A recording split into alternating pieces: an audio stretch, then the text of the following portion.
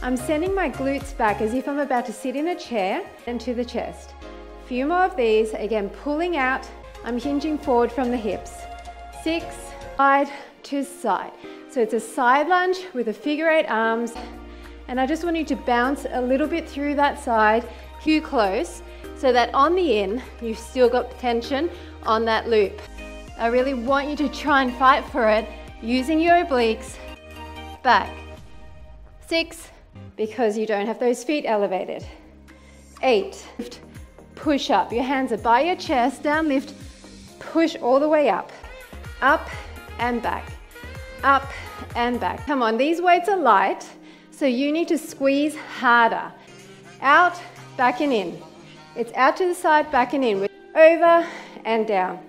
Trying to make a rounded shape with the arms. Front, reach it out, and overhead. Challenge, if this is no good for you, just put the toe down, bend press, scoop, scoop and retract.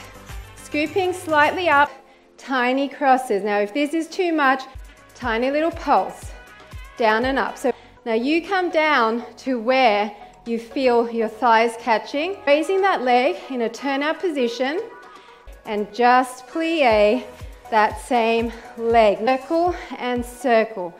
Really exaggerate that. It all depends on how heavy your loop is. Higher and down. Come on. Point your toe slightly to the corner. Bend, extend. So yeah, you can come all the way down on your elbows, and that will take some of that out of it. Parallel, kneecap to the ceiling, circle, circle. And keep your arms quite straight here. Push back, leg in a position where you're feeling tension on that loop, and then you're doing that hamstring curl.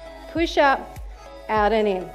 Squeeze and stretch. I want you to tuck your hips forward slightly. Squeeze your glute here. Keep it tight. Keep tension on and out. So we're going to do that hamstring curl. 1, 2, 3, and back in. And see how my thigh stays up, up. It's in, it's up. Against that tuck. Blowing out at the top, out further. Into the center, out further. To side. So we're holding that position. The toe, marching the legs. 7, 6, one more. All the way down. And up and tap. Mat. You're not pulling on the leg, you've just got a light grip there. Reach across and down. Reach across and down. 7, 6, 5, 4, all the way up. Squeeze it. Up and down, squeezing everything together. 8, 5, 4, 3. So your forearm in that seated position, you get so much hip flexor there. You can bend, stretch again.